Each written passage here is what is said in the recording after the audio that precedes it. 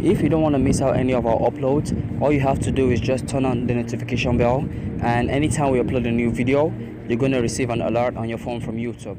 Assalamu alaikum.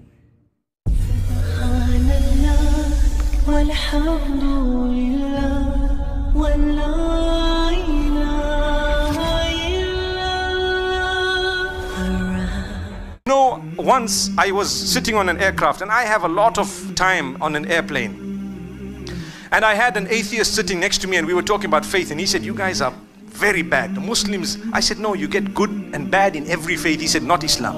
I'm saying, "What do you mean?"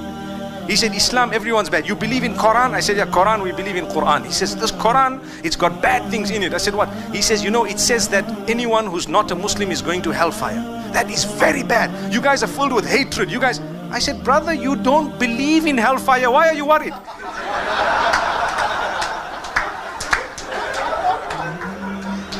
That's the irony. Atheist, he doesn't believe in the hereafter, and he's telling me we are bad because we believe everyone's going to hell. I said, by the way, the Christians believe the same, the Jews believe the same, the Hindus believe the same, and most other faiths believe the same. What about them? He said, "No, but they don't have a Quran." I said, "Okay, this is a bigot. This is a person who really doesn't know. He is so uneducated. He hasn't mixed." I learned more about other faiths and inclinations and different types of people when I traveled the world. Subhanallah.